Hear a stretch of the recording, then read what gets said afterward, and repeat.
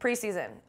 Obviously, we get to work with MC McFadden, which is awesome. Our team loves her. She's been working with Hockeys since I was originally there in 2012.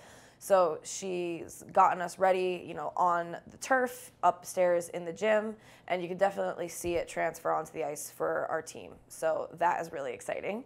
And, the girls were just happy to be able to be together preseason and to do preseason kind of normal compared to the last season we just had.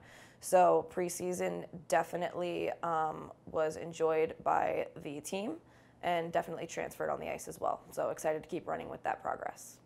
So Liberty, we obviously struggled. If you look back at the game, it really just came down to we got out-muscled, we got out-hustled, and we didn't really play any of our systems. So we luckily had a couple weeks to, get it together and correct those things, and we really got after it last week in the gym, and we got some extra, agility, some plyos going, really worked on our explosion, quick starts, and our stamina coming into these next couple weeks. So we definitely learned a lot of lessons, and I think that getting humbled early on can have benefits. It wasn't a fun thing to go through, but I think in the long run, it definitely made us better.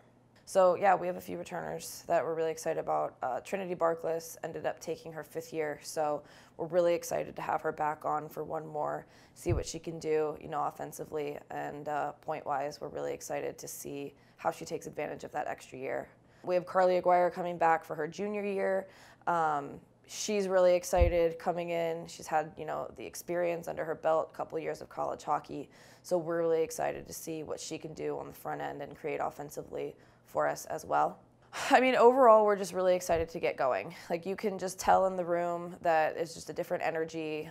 We're working really hard, on our culture and to make sure that, we are meshing as a team and we're taking care of each and every relationship, across the locker room. So we're just really excited to continue to not only work on ice and figure out the things we need to do to win games, but to also take advantage of the college hockey experience and really dive deep into our team bonding and what we're doing off ice that creates our success on ice.